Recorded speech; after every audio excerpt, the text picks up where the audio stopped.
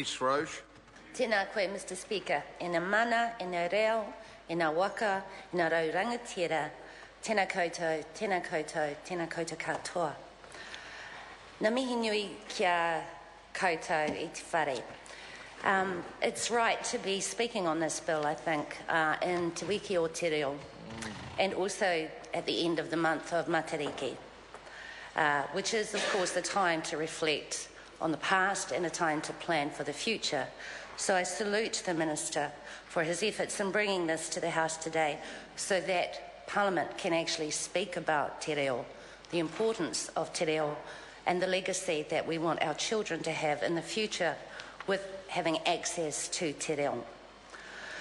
Mr. Speaker, we understand that the purpose of this bill is to implement the government's Te Reo Maori Ora Maori language strategy.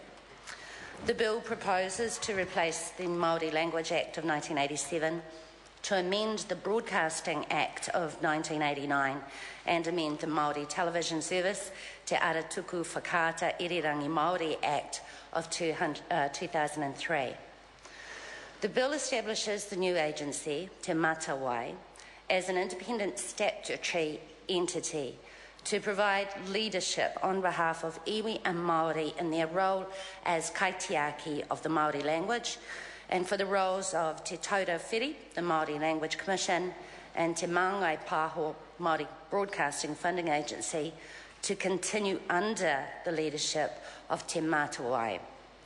Te Putahi Pāoho, the Māori Television Electoral College, is disestablished under this bill, and its functions are also transferred to Te Matawai.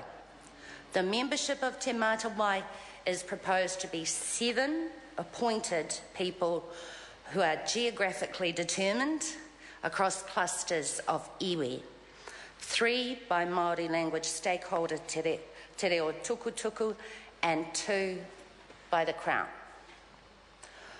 While the bill's aspirational objective of affirming and strengthening Te Reo Māori as a taonga, of which iwi and Māori are kaitiaki, is laudable, there are considerable concerns among iwi and Māori that the bill will fail to achieve this. And I will outline those concerns in a moment, but I should be clear that the Green Party is opposing this bill.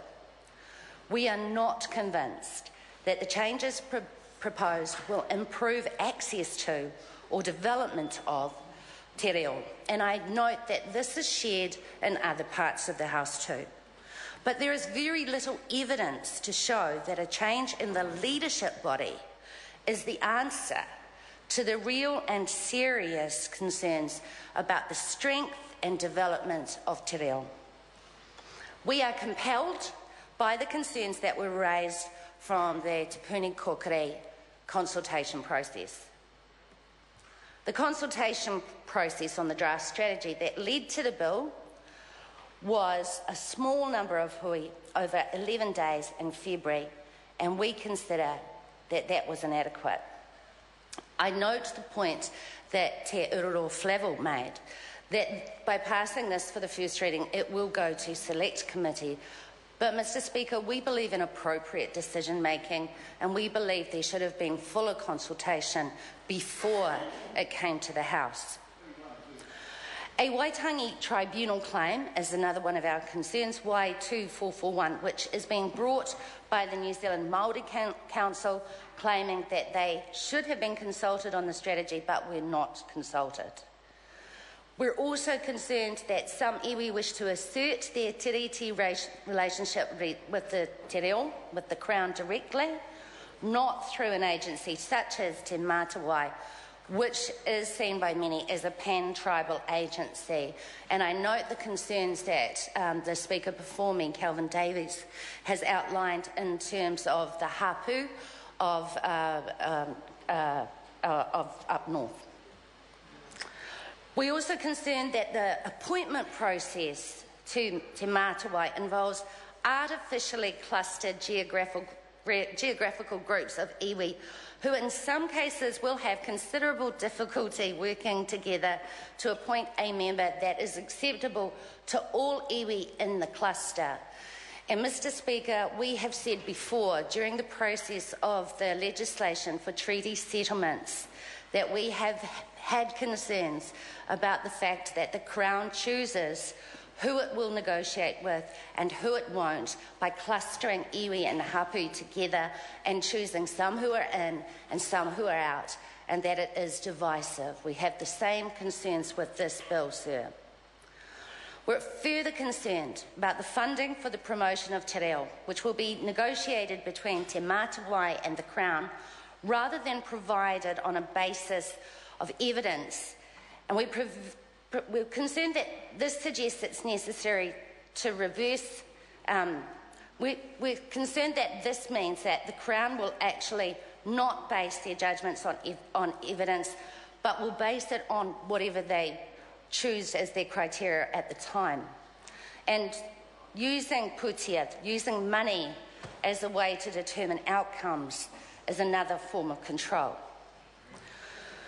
And we're also concerned at the loss of the independent Crown entity status for Te Taurawhiri and Te Māngai Pāho, that this may make them more subject to political influence. And we have already seen the politicisation of our public service, sir. We don't want to see it happening to the agencies that are set up to save and protect and promote te reo Māori. So how then does this reorganisation resolve the core concerns about the promotion and the development of te reo?